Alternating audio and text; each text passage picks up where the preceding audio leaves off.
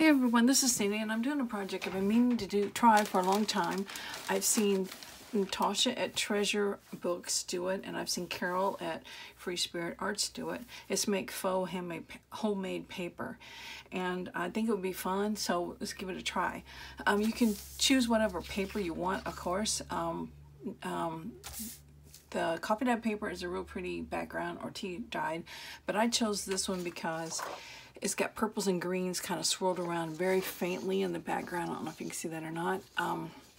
So I'm thinking about using this for a lavender journal, lavender the plant, so we'll see. So anyway, enough of that. Let's start. You get, they call it PVA glue. I'm just saying it's Mod Podge. It was 3 parts glue, 1 part water. I just roughly guessed it, and my brush is one I use for coffee dyeing. So my Mod Podge is a little tinted, a little bit brown, but just that's okay too. I was going to put down wax paper under this, but of course I couldn't find it, and I didn't want to wait to keep looking, so I put plastic wrap, and we'll see how well it does. I just wanted to protect my glass mat. So okay, once we get that down, then you can just sprinkle different items on top. Now she did tea. Well, I don't have any tea at hand, so I'm just going to do just a little bit of coffee, and it's fairly dry. I didn't figure it. I had coffee bags in my coffee maker, so I just grabbed one of those, and it went completely dry. So I dried it a little bit with my my heat gun, but I figured it didn't have to be real dry because I'm putting it on wet stuff. Okay, then for me, what I really want is dried lavender. So I have this bag, and it's old stuff, and you can see I've still got my hanky in there. It's my sachet. So I'm just going to sprinkle that on here, and it's going to be a little bit raised, so I'll have to deal with that when I'm doing the napkin to cover this up. So yeah, definitely want this. Oh, this is going to be pretty, I think. Okay. Then she and Natasha added, and Caryl, I'm not sure what you added. It's been a while since I've seen yours, so you can just tell me if you added something different. Just tell me in the, the comments. I started to say description box, but I knew that wasn't right. So this is thread, just sewing thread that I had left over from a project, and I just had a little bit of light brown, I guess. I don't want a lot of this. Oops, I do. I have a lot right there because I dropped one. Grab it up. Okay. So just, it's not bad. It looks kind of cool. Just those little lines, and I cut mine up quite a bit, so it's not a big long string. And I'm just letting it fall where it falls. And then I also have, and I'm sure you probably can't see that. It's so tiny. I have some white here, a little piece of white. So let's just put some of that around. It'll be kind of subtle. And I was thinking when I was cleaning off my desk, some of that fabric that I used to cover those tags and those pages would probably be kind of neat too, because it's really sheer. So I might try that on another one. And then she added tea bags. Well, I have these little pieces of the mesh that's on book spines. So I thought I might cut some of that up and stick it here as well. Oh, that's folded over. So I'm just going to put a few. I don't want very many. Find some blank spots, I guess. I know. I always throw my scissors down and they land on that glass. They're loud. And I'm just wanting the edges not to be so perfect. Maybe one more. Okay. And then that's all I'm going to do. You can add just whatever you want, of course. I brought some oregano out here. No, I'll put it right there. It's a little blank. Some oregano, but I don't think I'm going to need it. I think there was enough green kind of with the lavender. Okay, so what you do next is you take a tissue from a back of a napkin. And Natasha recommended that you use the piece that's right up against the actual printed part of the napkin, not the first layer of white. Because if you do the first layer of white, it's just white. But if you do the next layer, it has faint images of whatever the napkin is. And then so you get that faint image coming through. And I picked a napkin that was purples, so maybe there's a little faint purple coming through. So, and then now you very gently go over this and you try to get rid of the air bubbles. Wrinkles are fine because they make it look just more homemade, of course. So, and then of course if you rip it, then you just take a piece of napkin and just go back over it. And no one will be able to tell. So, anyway, that's basically it. And then you let it dry and then you cut around it. And you have homemade paper because it's got all the different botanicals in it. Okay, see, I ripped it right there, but I think I'll be fine. Maybe I'll come back in a minute because I'm sure I'll have more than one piece to repair. Because those raised botanicals that you put on it have a tendency to, you know, tear the tissue. So that's what you can be careful of. So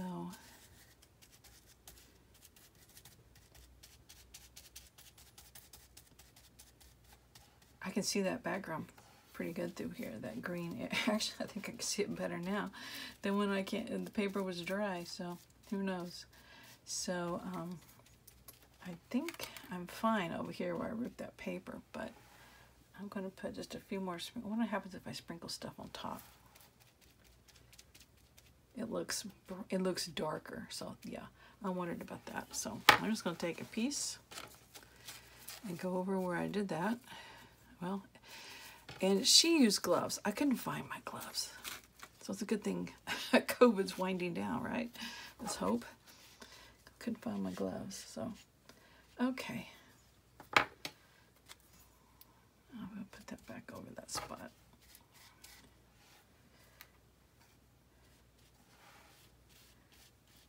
Alright, so I'm going to shut the video off, and when this is dried, I will show you what it looks like. How's that?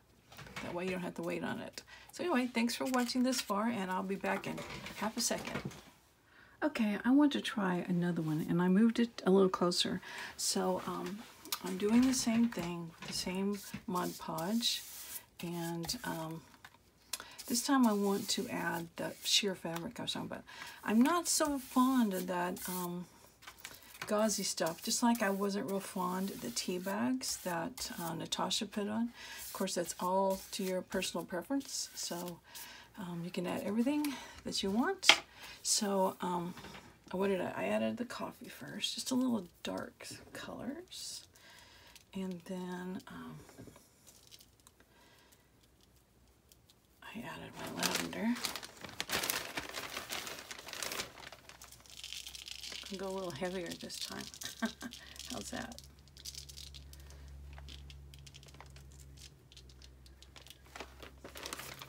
Okay, and I have the oregano leaves, so I might as well try them since I've got it out here. It's more brownish than greenish, so it doesn't really add anything. Ooh, I can smell it. Ooh. Doesn't add anything different that the lavender added, so I wouldn't use that again unless I really needed that color. Okay, I was going to add these sheer pieces of this fabric. Of course, I'm not sure how big. And this stuff is so hard to cut. So I'm just going to put a few on here.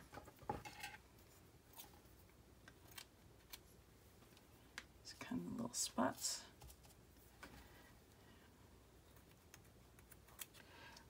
You can't see me cutting it. I'm sure I'm off screen because I zoomed in. So I just have these little pieces of this fabric. So we're just putting them down. They have a little bit of color to them, a little bit of green, a little bit of blue. But I figured the blue could blend in and be almost purpley, right? Okay. Oh, excuse me. That oregano is really strong. Okay, now we're going to put the napkin over it and kind of spread it down and glue over the top. So it's just, I mean, you can do all sorts of things. You can just be busy all day making these, and you can just put it in your stash of ready-made pages. And of course, as far as I know, this can be trimmed down. I haven't done that yet, but this paper, I don't know why it wouldn't be able to be trimmed down if it's too large for whatever journal you're working on. And at first I thought, why is she watering down the glue? But I can kind of see now that I'm to the bottom and it's a little thicker. Yeah, it spreads much better if it's not so thick. And you won't be as apt to tear your napkin, and I'm sure it lays down flatter. Look, I'm not going to have enough.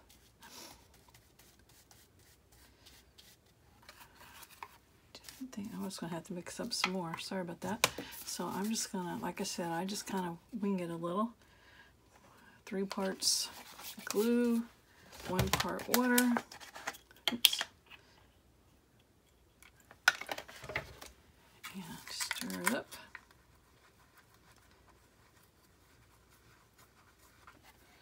Okay, back in business. See, it spreads better, it's thinner.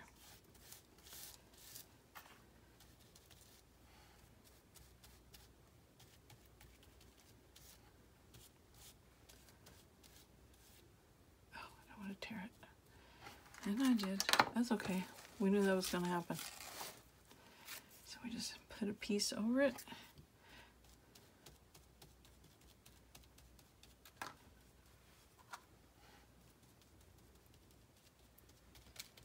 I've got air bubbles that need to come out, and they tore that.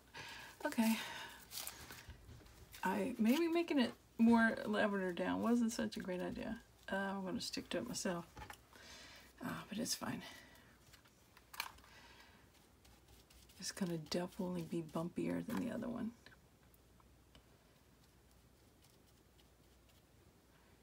Yeah. Okay, I'm going to leave it alone. Let it dry. And the next video will be showing you both of them dried. So I will see you in just a sec. Okay, everyone, here is what it looks like when it's dried. And you just take a pair of scissors and cut off all this extra tissue paper. Sorry if I hit the camera. I'm standing up.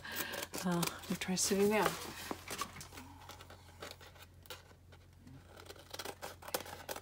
I dried it a little bit with the heat gun, but I don't know, it just, since I had it on that plastic, I just let it dry naturally. And when I got to a point, I took it off the plastic, because that plastic sure was keeping it from drying out on the bottom. So anyway, I guess just make it and let it dry overnight or for a couple hours. As you watch a football game and then fall asleep, that might be what happened. Okay, here it is. This is the first one I did, because there's the gauze. You can see that. Gauze through there. Oh, I have the light coming through, don't I? See if I can figure out which one it is. Right there. Let me squeeze by here. Oops, there goes my clip. Try another one. Okay, maybe that'll help. Maybe.